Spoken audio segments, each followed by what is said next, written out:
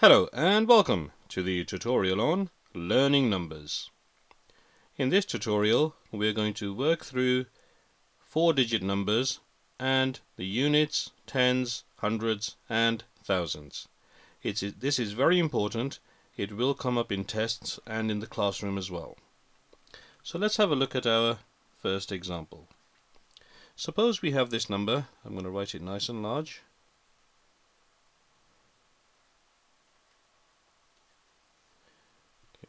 I'm going to put a little comma here as well. Now in the previous tutorial we covered reading 4-digit numbers, so you should be able to read this very clearly. The number is 3,827. 3,827. Now what we're going to work through is the different units, but we're not going to go through them in order because that would be too easy. We're going to go through them in a mixed bag.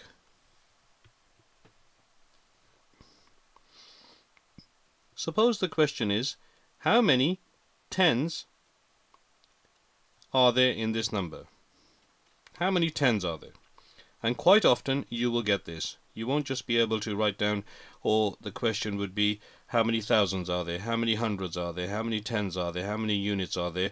Quite often the question would be, here is a number. We want you to tell us how many hundreds it has or how many tens it has. So this question is, how many tens are there in this number?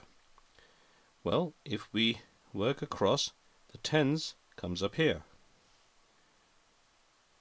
Okay, the units are on the right hand side. I'm going to write the units, but not yet. So that is how many tens there are. There are 2 tens. And note the position of this. Okay, it is 1 to the left of the number on the right. And the number on the right is the last one. Okay, suppose the question asked, how many hundreds are there in this number? So how many hundreds are there? Which one do we label a H? It is over here, the 8. And note the position of this in relation to the one on the right. There's 2 numbers on the right. Okay, for the hundreds there always has to be 2 digits, not numbers, 2 digits on the right hand side. So how many hundreds are there? There are 8 hundreds. Now the question, let's suppose the question was, how many units are there? How many units are there? That's nice and easy. The units is always on the right hand side. It's always, the digit is always on the right hand side. So how many units are there? There are 7 units. And let's suppose the question was, how many thousands are there? How many thousands are there? Well, we've only got 1 left to label, but imagine the other 3 weren't there. Look at the position of this. If you've got thousands, you always have to have 1, 2, 3 digits to the right of it. Here we've got 827, 827. They always have to be 3 digits on the right hand side, so you can label the thousands very quickly. How many thousands are there? There are 3 thousands. Okay, great. Now we're going to work through one more.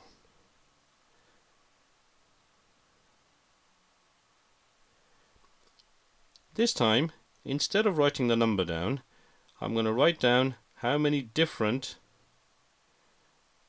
tens, units, hundreds and thousands it has. And I want you to write the number down. Okay? And we're going to mix it up. In fact, I'm going to mix up the colors as well.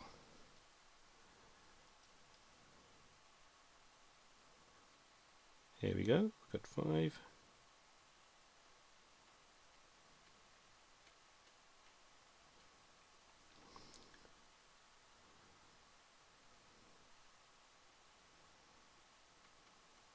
So it's got 5 hundreds, it's got 6 thousands,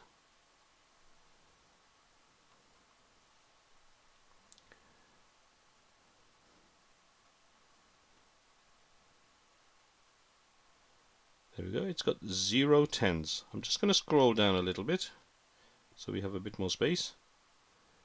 And lastly, it's got 4 units.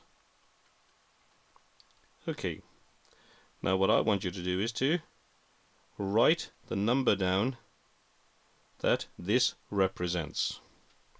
Okay, I'll give you a moment. It shouldn't be very difficult. Have you done it? Okay, great. Now let's work through this. Now what I like to do is, just going to change colors. I like to write this down.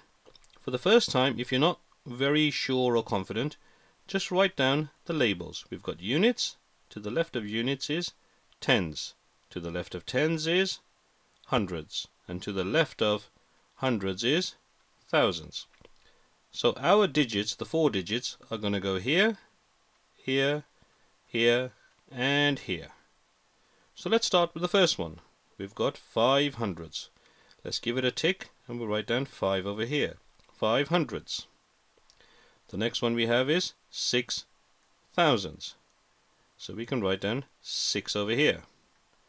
The next one is 0 tens. So under the T, put a 0. And lastly, we've got 4 units. And we can put a comma in as well between the thousands and the hundreds. So what number do we have? We have 6,504. 6,504. So that is the best way to write down if you've got a mixed bag of hundreds, thousands, tens, units. First, write, and I'm just going to circle this in. First, write this down, the units, tens, hundreds and thousands. Make sure you label it correctly, and then write the number underneath, the digits underneath, and you'll get to the answer very quickly and, more importantly, correctly.